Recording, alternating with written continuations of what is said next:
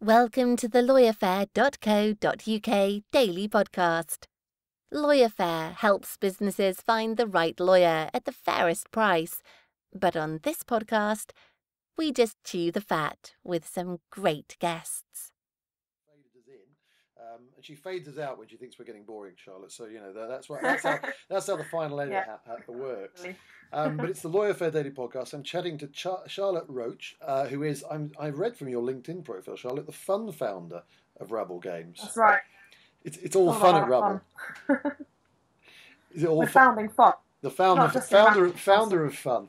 Well, listen, yeah. My marketing guru that I bring in occasionally to LawyerFair, kind of knocks me into shape, tells me the future of marketing is all about storytelling and all about running these stories. And when I met you recently and heard the background story to how you've arrived at Rabble Games to some extent, I thought it's just an amazing and difficult story for you at times, I'm sure. So, I mean, Charlotte, just go back a little bit and maybe, if we can go through the chat we had a week or two ago, your background was in elite athletics.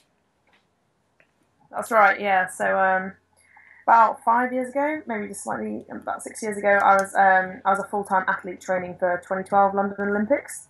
Like most home athletes, super excited about the fact that there was going to be a home games in a few years' time. And I'd been brought onto a kind of acceleration training program for British triathlon in the run-up to 2012. So at the time I was studying at university, and I quit I put my degree on hold and left and went to train in Loughborough with the team full time in the run up to 2012. Shortly, I was only there for about 3 months, and I was out on my bike one day with the rest of the team, and we were on quite a narrow bit of road, and we were all kind of going uphill, and we were in a bit of a group, so bikes are getting thrown around, and quite often, as is normal when in groups with bikes, someone comes off, and that person was me this time. And I was kind of spat out of the group at the back onto the other side of the road, and the timing was pretty poor, and I got hit by a Land Rover coming the other way. So at that point, I knew that I was in pain, and I knew that I was going to fall, but I can't remember actually getting hit, and the next thing I remember is kind of being sort of lying on the road in a lot of pain. I think the only person in this situation who didn't think I was going to die was me. For me it was just painful, but everyone else kind of panic sort of erupted around me, which I wasn't aware of. But what I didn't know was that I broke my back in 12 places. Well, I broke my spine in 12 places. I broke 6 spinal processes. Broke almost all of my ribs, punctured both my lungs, and broke my collarbone. So super unlucky in that moment, but then following that, super lucky to survive. The first person at that accident scene was a Leicester Tigers rugby physio, so was qualified in kind of resus physiotherapy, which meant that she knew exactly what to do, because it wasn't obvious that I'd punctured both my lungs. So she knew that, but because I was moaning about my back, the standard procedure is not to move anyone, but she knew that if she didn't move me, then I was probably going to die. So she had to take the chance of paralysing me just to sit me up to allow me to survive for slightly longer. So she sat me up and basically saved my life there on the roadside. And then the second team to kind of save my life, fortunately, was the air ambulance, because although she sat me up, I was waiting quite a long time for help to get to where I was, and I was in quite an unstable position. And fortunately, an air ambulance arrived which had a doctor on board, and I think two out of 5 air ambulances can afford to take doctors on board, and I wouldn't have survived without the doctor, because I needed I needed a procedure to drain, I needed a chest drain inserted to reinflate my lungs. So I had one chest drain inserted on the roadside, and then I had a second inserted in the air ambulance as I was flying to Derby Hospital, where I think I had 5 hours of surgery on my back. And yeah, that was not the greatest of starts to my Olympic training program. So yeah, should I carry on? Well, when I said it was a story, I suspect those listening, weren't probably, quite prepared for what happened here. And I was listening to that and thinking, we sometimes, with our startups and our various businesses, whinge and complain about the challenges we face in, being able to pay the bills or whatever. And you just reflect on what you've been through, and it rather pales into insignificance, Charlotte, doesn't it? Yeah, I mean, whilst I was lying in hospital, I had this kind of amazing moment where I was like, actually, my life is so simple right now. I just have to survive. There's actually like no other constraints on me whatsoever. Yeah. And it kind of, it really simplifies things. I guess I wasn't breathing for myself at that point, and I wasn't really super aware of what had happened to me. I was quite confused by like a number of people sort of crying at my bedside and various other things. But I don't know. I never it was touch and go as to whether I'd survive, and I was very fortunate that I had those 2 lucky incidents. But I was very focused still on trying to get back. I really wanted to get back to full competition, and that was my aim. And so I tried to get myself fit and out of hospital as soon as possible. So managed to kind of con some doctors into letting me go after 2 weeks, and I was really in a fit state to leave, but I thought in my head, if I go home then everything will be fine, and I went home and found life very, very difficult without the help of like beds to help me get out of bed and like various other things, but kind of managed to soldier on, sort of relearned the whole breathing thing, then walking into eventually kind of swimming, running, cycling, and about 6 months later, I managed to compete in an international triathlon. So this is six months later, Charlotte. So 6 months later, what, from the accident or from getting out of hospital? Yeah, 6 months after the accident. Wow. Yeah. And this is actually only my 3rd ever triathlon, because I was an international runner before that, and I switched into triathlon for the Olympics because they were looking for runners. So it was my 3rd ever triathlon. And I hadn't done any triathlons actually before my accident. So I'd done them all post nearly dying, trying to do the sport I'd never done, and I managed to compete, and I think I finished 4th in this kind of European Cup race. I was pretty proud of that. I didn't know whether I'd finish or not, and I still had a broken collarbone actually at that point, which was a bit inconvenient. Goodness me! A broken collarbone whilst finishing 4th. I had. Yeah.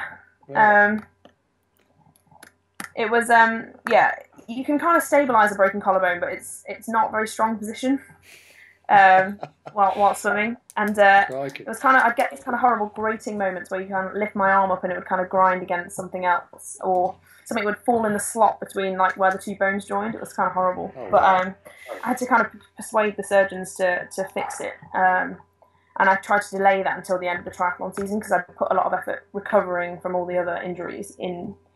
And I wanted to kind of at least use that fitness in that season. So I competed with this broken collarbone, and but training, like every single day, training was absolute agony, because I had a lot of metal work put into my back to support where it was broken.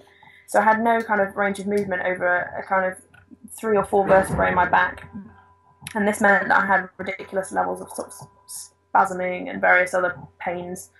So I decided, and what really started to get to me was I'd go on training camps with my training partners and team, and they would be like, I would get a good week of training in, but then like the spasming in my back would just get so bad that I couldn't do more. I'd have to take like at least a week out and try and get my back into a position where I could carry on, and I'm just sat there watching them all go out and train, and I was like, mentally that really started to get to me, that I couldn't be as good as I needed to be. Yep.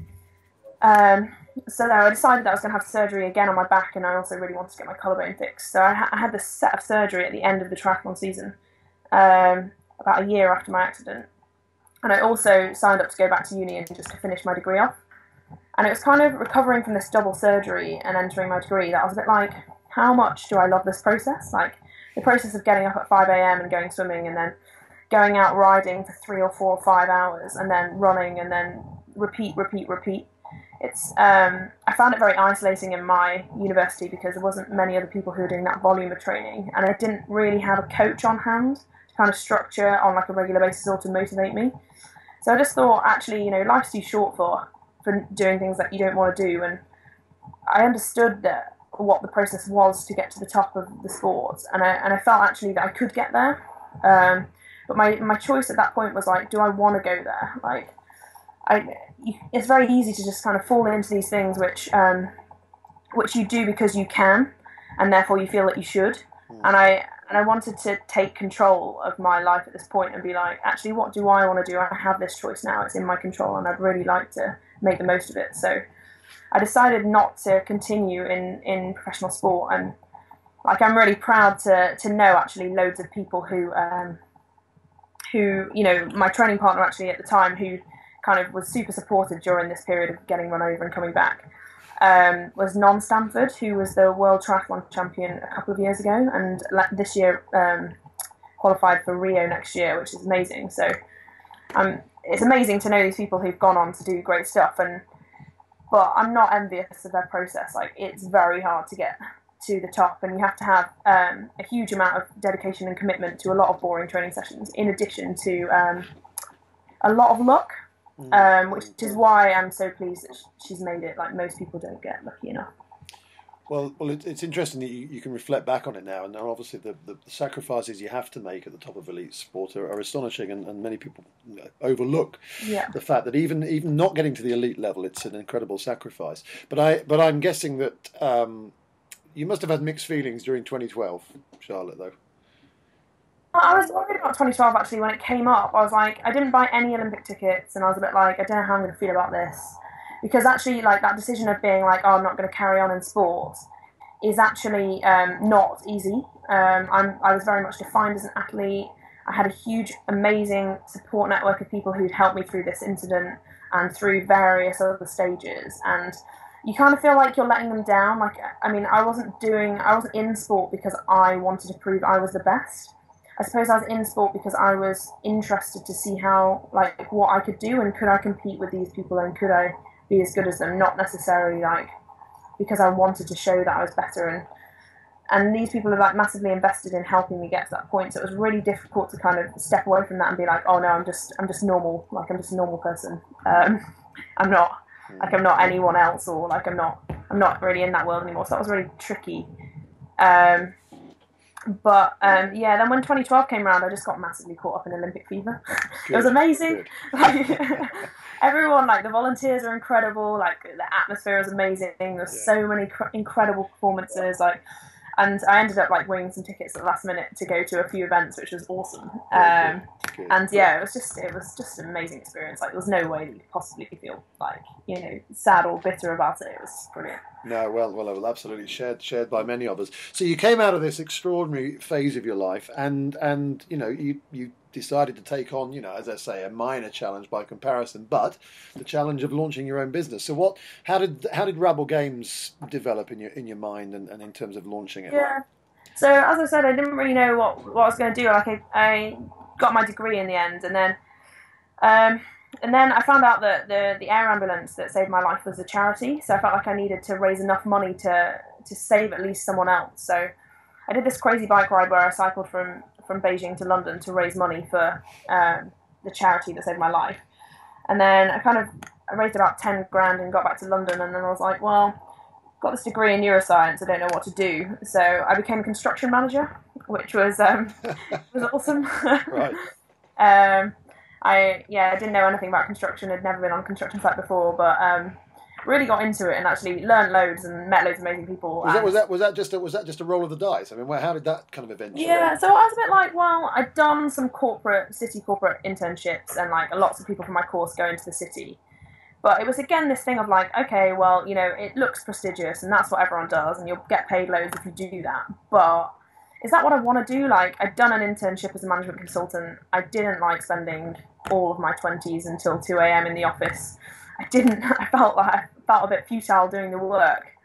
So I just thought, let's actually like do something really tangible and something really different that someone with my background wouldn't go into, and let's see, you know, if there's a different perspective that I can shed on this, or, you know, at least when you've spent 3 months grafting on a construction site, you build something, whilst if you spend 3 months in the office till 2 a.m, most of your slides have been binned by your manager, and you're struggling to work out what value your additional slide that has made it is going to add. So it was quite nice to, like, you know, I can walk around London and like see various things that I helped build or like had a hand in like making.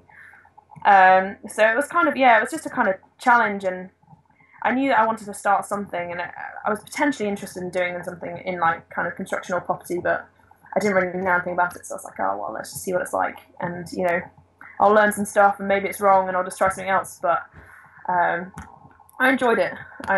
Yeah. Well, listen, all our management consultant listeners are now skulking away. They're going to play with their slides. And so this relationship with the construction industry came to a close as you launched Rabble Games, and I guess just wanted to go and do your own thing, new challenge, etc. Yeah. So it was basically whilst I was working construction that I realised that this exercise thing that I actually used to do quite a bit of was really dull, and my view of like kind of leaving professional sport was like, oh my god, this is amazing, you know, I don't have to do like 40 hours a week of really structured, really boring training, and don't have to kill myself every time, like I can just have a normal, healthy, enjoyable relationship with exercise, which is what everyone else has, surely. And then you look around, and like my vision of that was like, you know, maybe playing badminton with some mates on Monday, and then tennis on Tuesday, and like all these games from childhood that I had to drop to kind of focus on one sport. And I realised that was absolutely impossible. I couldn't, you know, booking a sports hall or like gathering all your friends, and then like the expense of it was like also absolutely mental. So you know, you just end up basically being hemmed, if you have like a normal job, being hemmed into either exercise classes or the gym. And I never really had a problem with the gym before. I prefer to run than be in the gym, but I'd go to the gym for very specific reasons, and I never question it. Whilst now I had no goals. Like, I didn't need to be in the gym. I didn't need to like measure like my squat power. I didn't need to be on the treadmill. Like, all I was trying to do is burn energy, and there's loads of ways of burning energy, and almost all of them are more fun than anything that you can achieve in the gym. So I was like, I just didn't understand why, for adults who don't have super specific goals, why it wasn't possible to actually enjoy this process of like just staying healthy. And I believe that actually was the reason why most adults don't do like the daily recommended level of exercise, because it's just so mind-numbing and such a chore. So I decided, I kind of gradually played with the idea of like, you know, what do I actually want to do? I just want to go and play, which is what I was doing when I was a kid, and I don't understand why adults can't do this, and is there a way of making this happen? So I kind of built this model of, you know, playing games on a flexible basis, so you're not dependent on like having to rally 12 friends to go and play, and you don't have to have all the equipment, and you don't have to have booked a court, and you don't have to commit every Tuesday to playing that game of touch rugby and then playing that match every Saturday in Scarborough or wherever it is, because that doesn't work if you're an adult. Like, you don't have that kind of rigidity necessarily built into your working life. So I wanted it to be as flexible as exercise classes. I wanted people to just be able to turn up whenever they could and contribute to a team as they could, but I also wanted people to be able to turn up to a variety of different things, irrespective of their fitness level and skill level. So I designed a series of games which it doesn't matter whether you've ever played them before. You can just rock up and play. And kids are absolute masters at this. Kids play games all the time where they don't assume any skill level from any of the participants. Adults are terrible at it. So we went back to like, we just I just looked at what kids were doing, and just started, I don't know, I got frustrated that this wasn't happening basically, and just quit my job in a weekend, and was like, right, I'm going to make this happen. So kind of managed to wangle some free space and some free kit, and ran a game of dodgeball. And then people liked it, so then I ran another game the next week, and then another game the next week, and then now we've got to this point where we're running like kind of 20 games a week in London and in Manchester. We're looking to open in a few new cities. We've got kind of 8 people delivering games. We have about 700 people a month play. And this is just to be clear on this, Charlotte. I mean, this can be individuals as well as groups, can't it? You can just turn up. Yeah, definitely. It's like, it's primarily designed for the individual who's like, oh, I finished work, I want to go and play a game. What can I play? Oh, well, I can play this game in this park, or this game in this park, or I can, you know, or maybe I can't make it. I really wanted to play tonight, but I can't, so I'm not going to go, and I'm going to go tomorrow, or I'm going to go tomorrow morning, or just having that flexibility, which you would have if you were in a gym, but with like an activity that's actually enjoyable. Yeah, and varied. Yeah, and vaguely interesting. Yes. And So yeah, absolutely. So just give us a quick example. For example, if someone wanted to do a join Rabble next week, what kind of events are available for them? So if you wanted to just turn up to a Rabble, we've got stuff like British Bulldogs, which is a school classic. We might have the Hunger Games going down, so which is like a kind of elimination game where you're trying to stay in the field for as long as possible. We have various things which you can use to try and eliminate other people from the playing field. We've got Storm the Castle, which is kind of, you've got to try and break into a sort of fortress. We've got Quid Pitch, which is a take on Quidditch. It's a ball game, but there's like multiple different balls and it's all carnage. Wow. Frisbee. We've got about 20 games. We've got an absolutely crazy mixture of games. But if you were to turn up, your experience would be kind of you turn up, you'd be introduced to people, and then you'd be separated at random into one of two teams, and then the two teams will play each other at the game, which is directed by the instructor. And it will start with like a really simple game, so it might be, you've got to pass this ball around, everyone in your team needs to touch it. Then it'll be, okay, everyone in your team needs to touch it, but you need to catch it over this line. And then it might be, okay, everyone in your team needs to touch it, but you need to catch it over this line, and it needs to do something else, or you're now allowed to run with it, or whatever. So it gets gradually more complicated to keep people like thinking about what the new strategy is. Oh, it's fascinating. I mean, I have to say, when you mentioned British Bulldog, I was about to say, the last time I played that, I pulled my back. But I thought, absolutely not going to tell you, of all people, that I pulled my back playing British Bulldog. I'd get an absolute beating on that one. And these events, these various events are held where? What kind of locations are you using? At the moment, we predominantly play outside. We'd be interested in looking at some indoor venues, but just for pure like ease of facilities and like also space. I mean, some of our games will take up to 30 people, so you can't really. It's difficult to manage that inside. And also, I love it when you've got trees and bushes and like you've got all that stuff. Like you can hide here and you can use the terrain to make it quite exciting, which is only an advantage. It sounds fantastic. Kids' games for adults, really, isn't it? I mean, that's basically what it is. And so we're talking here the kind of major parks, are we, Charlotte? Is that where you host? That's right. Yeah. So Park, Finsbury Park, Clapham. Yeah. We're in Finsbury Square, actually, super city location. Yeah, fantastic. Okay, well, listen, I'm gonna just slowly wrap this up a little bit because it's been fascinating, but I feel I'm eating into too much of your Rabble day. And so the website that people should go to for more information is www.joinrabble.com. Joinrabble.com. Great stuff. And I mean, if someone was kind of an individual, what would you suggest would maybe one of the better events for an individual to turn up at? I think give anything a go. Like maybe some of them are ball games and some of them are chase games. So some people prefer just mentally running around because they have no coordination, which is the camp that I fall into very much. Right. Whilst other people are not such a big fan of running and prefer kind of chucking a ball around because that incentivizes them to run. So that might be the decision that you make. Otherwise, just go down. Like there's absolutely no expectation, and we're super social. So. Oh, it sounds fantastic. And just a quickie before I wrap it up, actually, you said you're going to expand into other cities. Are you kind of aggressively looking for that? Are you interested in speaking to people who might be interested in working with you?